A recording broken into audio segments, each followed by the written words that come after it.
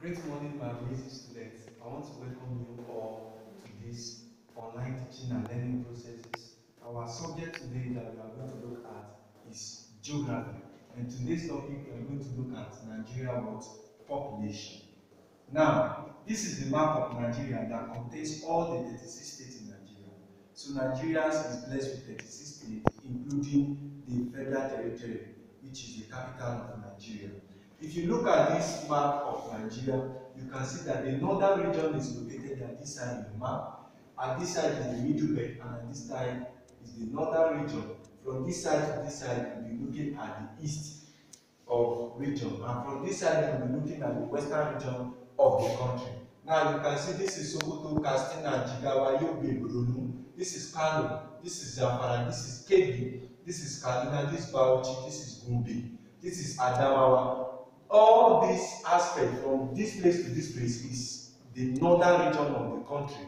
But looking at this place, Niger, we have FCT Abuja, Nasarawa, Plateau, we have Taraba, we have Kogi, we have Benue. All those things are middle belt. Did you understand what I'm saying? But looking forward to Oyo, Kwara, Osun, Ekiti, Ondo, Edo, Ogun, and Lagos, all those sides are the what? The western part of the country. And we also have the Enugu, Ebonyi, Adamawa, Cross River, Imo. All those places are both combination of south and eastern region of Nigeria. Not knowing all the parts of states in the map of Nigeria, let's move straightly to the definition of what? Population. What is population? As you can see, you see that population can be defined as the number of people living in an area at a particular time. At a particular what? Time. So once you hear about population, you know that population is the total number of people living in a geographical environment, living together in a distinct settlement. We refer that place as what? Populated environment. So now, Nigeria is the most populous country in Africa with a population of over 150 million people. That is the statistics of 2006. In 2006, density population was carried out, and the total number of Nigerians in 2006 is 150 million people. And that is the reason why Nigeria remains the most populous country in West Africa, and also the most fourth populous country in all over the world. Let's move straightly to the concept of population. That is population concept. Is also regarded as the types of population. So population concept is divided into three. Number one, we have overpopulation. Number two, we have underpopulation. And number three, we have optimum population. What is overpopulation? For example, this is a situation whereby a country has more than people than its physical and human resources can accommodate. Here, the population exceeds the available resources of the country. Now, this overpopulation in most countries is one of the most greatest factors that is affecting many disasters in many countries in all over the world today. Because when the total number of people exceed their valuable resources or their valuable resources or their valuable natural phenomena in a particular environment, it affects them. It affects them. One, hunger striking and so many others will make move for the country at the same point in time. Then we have underpopulation, which is the most greatest population types or the most greatest population concept. The reason is because now is that a country has few people than its physical and human resources. That is, the total number of people is not even exceeding their valuable resources. The total number of people is below their valuable resources at the same point in time. If you proceed, you can say here the population is lesser than the valuable resources of the country.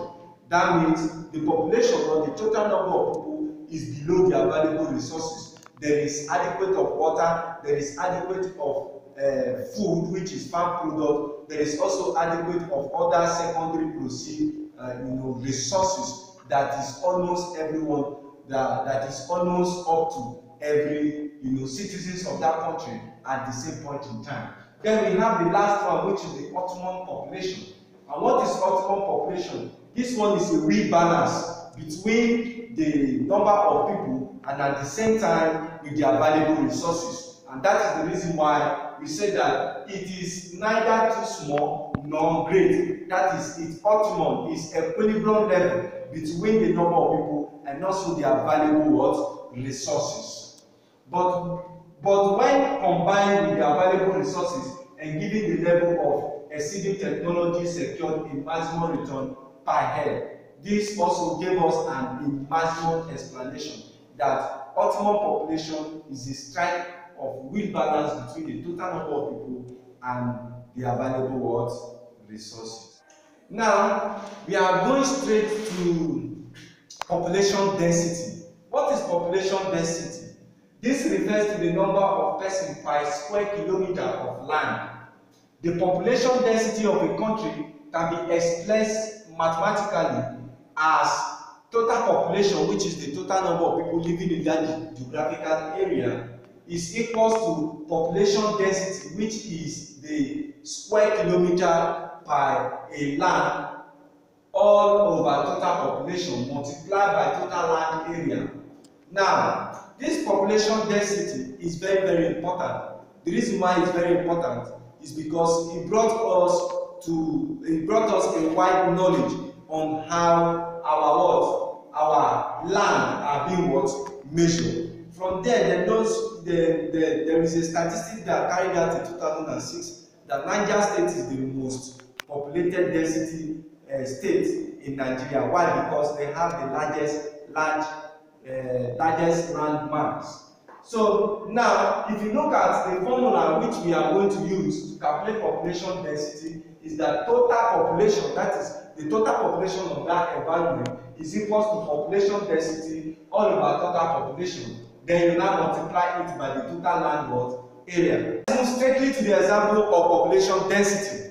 Now, the question says that calculate the population density of Nigeria having a total population of 88,514,501 with a total land area of 923,768 square kilometers.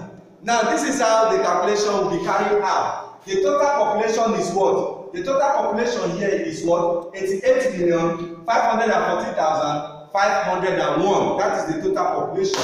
And our formula says total population is equals to population density all over total what? Population. What is our population density? Our population density is the land area, which is what? 923,768 square kilometers, which is over here. Then now, what will happen is that population density now will be equal to total population all over land area, which is written all over here clearly. Then we now move it to say, when you divide this by this, it will give you what? 96 what? Person.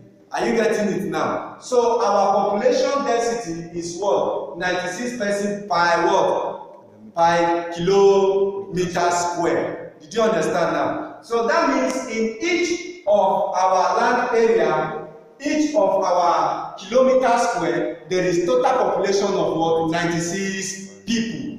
Did you understand what I'm saying? And that is what population density is all about. We are going to stop here. When next we come in class, we'll continue from where we stop. Please don't forget to read your book and stay safe.